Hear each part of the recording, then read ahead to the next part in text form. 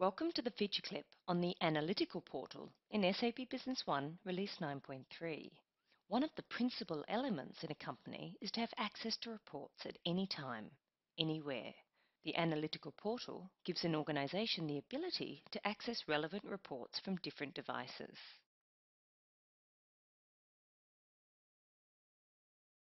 Let me introduce you to the Analytical Portal. The Analytical Portal provides a gateway to reports like Crystal Reports or Microsoft Excel that can be published or shared with other users. To access the portal, you use Google Chrome via the following link and simply enter your individual HANA server address and port number. Every SAP Business One user has access to the Analytical Portal and sees the reports which are authorized to that user. The authorization of these documents per user is managed in SAP Business One and reflected in the Analytical Portal. Reports can now be downloaded directly and support different formats. For Microsoft Excel reports, available formats are PDF, Excel, or HTML. For Crystal reports, the format is PDF. The flexibility to download in different formats means it is not necessary to have an SAP Business One client or Microsoft Excel installation to access these reports. And the key benefit is the reports are made available on different devices, such as a web client or a mobile device supporting on-premise and on-demand users. When a user has accessed the portal, the most relevant reports can be marked as favorites. The Favorites Reports tab is then shown as active. Reports can be scheduled daily, weekly or monthly, and the results can be sent via mail to the relevant recipients. When the report is scheduled, the Report Scheduling tab is also shown as active. Report runs are saved in the report running history, and information like report name, type, start date time, and run status, for example, are listed. Via this list, the report results can be downloaded and viewed. You can also configure the maximum number of report results. This functionality gives a company the possibility to schedule reports, share them, get access to them from different devices, and gain an overview of historical data. Here is an example business case scenario. Jason Butler from OEC Computers uses the Analytical Portal to consume several important reports on his mobile device and marks these reports as favorites for easy access.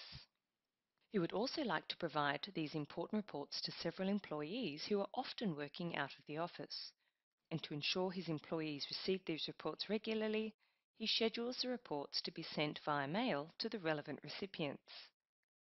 Jason ensures that the relevant employees have the appropriate authorizations to view their reports.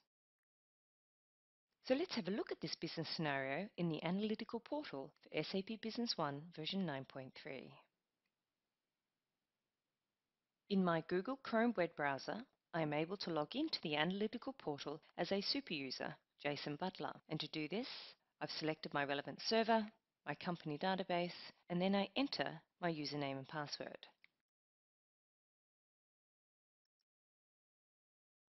Jason has authorization to see all Crystal reports and Excel reports as a super user.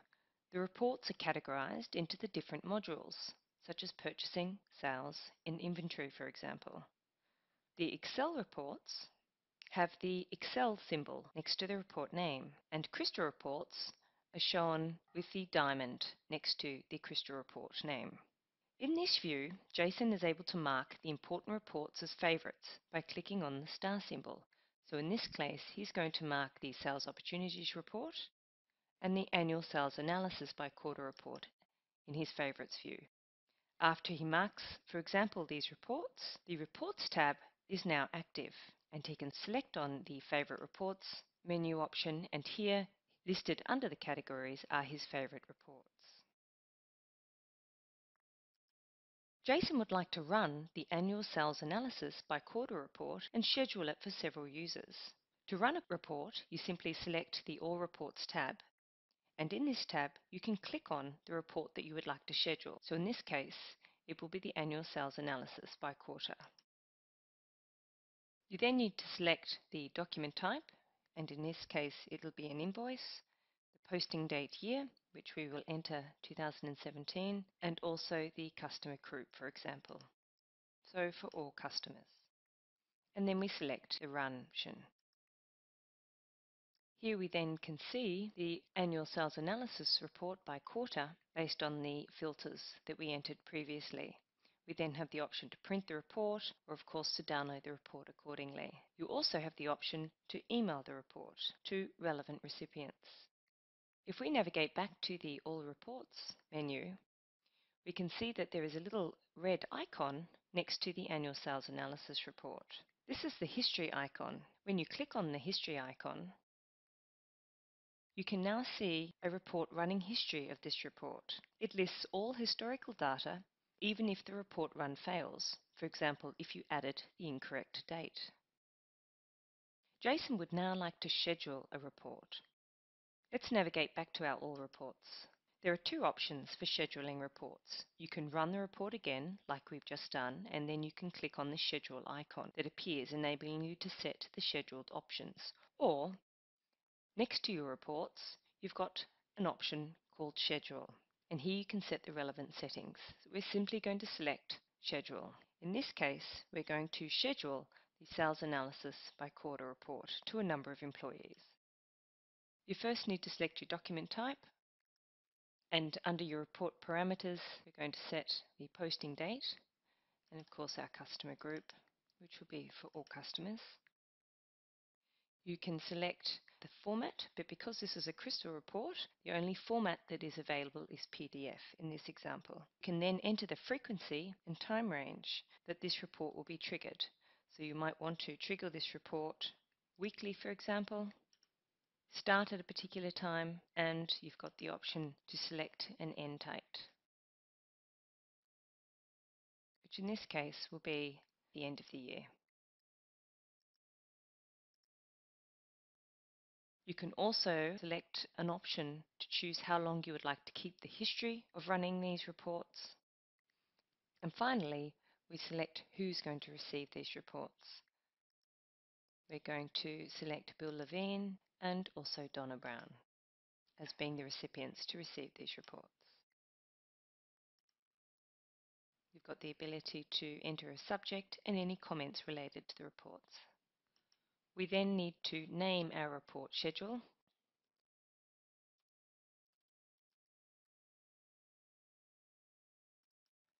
And now that we've scheduled a report, our report scheduling tab is now active. So if we click on the report scheduling, here we can see all of the reports that we've scheduled. All users have the possibility to run and schedule their reports pending authorization. So now we're going to log in to the analytical portal for user Brad.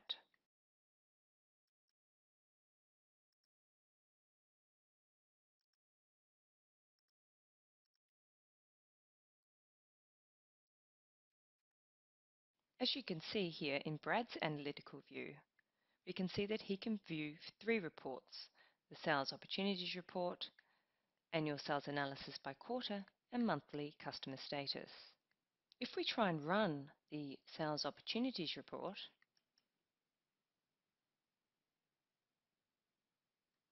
we actually receive an authorization error message. So let's actually have a look at Brad's authorizations in SAP Business One.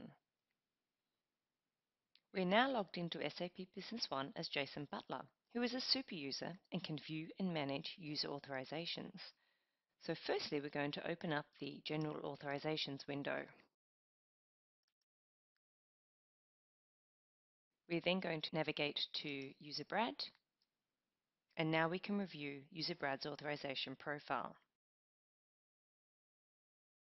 If you have a look under Sales, Sales Reports, we can see that Brad has full authorization to view the crystal reports for annual sales analysis by quarter and monthly customer status. However, if we have a look at the Sales Opportunity Report, Brad has full authorization to view the Sales Opportunity Report under the Analytics option. However, under the Semantic layer, he has no authorization to view opportunities. So users need full authorization to run different crystal reports, for example, the Annual Sales Analysis by Quarter report.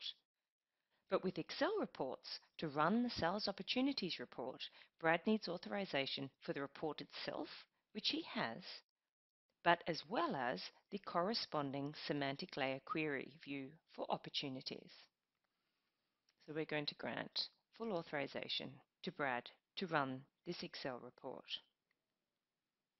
So if a user only has the authorization for the report, then the report is visible in the analytical portal, but the user cannot run this report.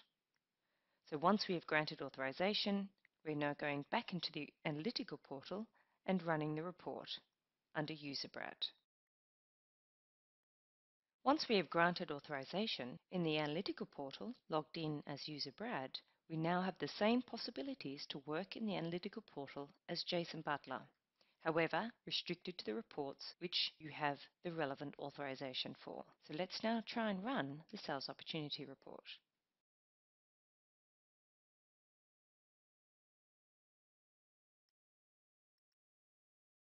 Well, that concludes our feature clip for today. Thank you for your time, and make sure you check out the other feature clips highlighting SAP Business One Release 9.3.